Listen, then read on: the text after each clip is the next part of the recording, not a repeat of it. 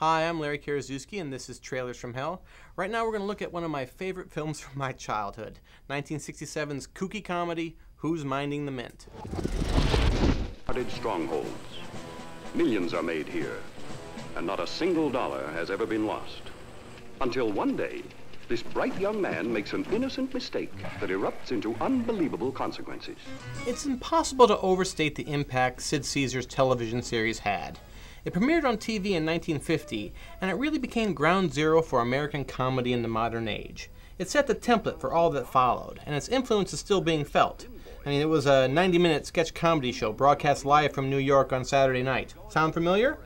Its creative staff went on to shape the comedy world. Mel Brooks, Carl Reiner, Neil Simon, Woody Allen, these guys are all legends. Well, add to that list Howard Morris, the director of Who's Minding the Mint. He came off of your shows. He was extremely funny as a performer. You've seen him in 1,000 things, from Jerry Lewis's The Nutty Professor to Tom Hanks' Splash. He also did a lot of cartoon voices on stuff like the Flintstones and the Jetsons. He only directed a couple films, with Six You Get Egg Roll and the Jackie Gleason version of Woody Allen's Don't Drink the Water. Who's Minding the Mint is by far his best work. Them drains in that part of town are awful deep. We need what? A boat? A boat to sail a sewer? Wait a minute, no problem. I get just the guy to build us a boat. It's sort of the bastard son of It's a Mad, Mad, Mad, Mad World. Mad World was so successful that it spawned a lot of these multi-star comedies. This one actually shares a few cast members from Mad World, Milton Berle and the underrated Dorothy Provine. This film has a great plot. A guy who works for the U.S. Mint has accidentally taken and destroyed $50,000. In order to cover up his deed, he needs to sneak back into the Mint after hours and do some reprinting. But he can't do such a big job all by himself, so he acquires a gang. And as the gang gets bigger, so does the amount of cash they are going to make. I mean, come on, since we're already running the presses, let's make enough to take away all our various problems.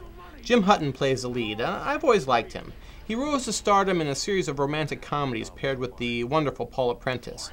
He was sort of too light for movies, and he moved into television, and he had a great TV show in the 1970s, a mystery series, Ellery Queen. The show had a fun gimmick. Each week, right at the moment Ellery figured out the crime, he turned and talked directly into the camera, asking if the audience had solved the mystery.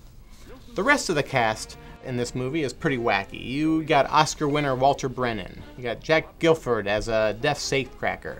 Bob Denver is an ice cream man. Joey Bishop works in the sewers. Victor Bono is a pseudo sea captain. And there's even a pre-MASH Jamie Farr.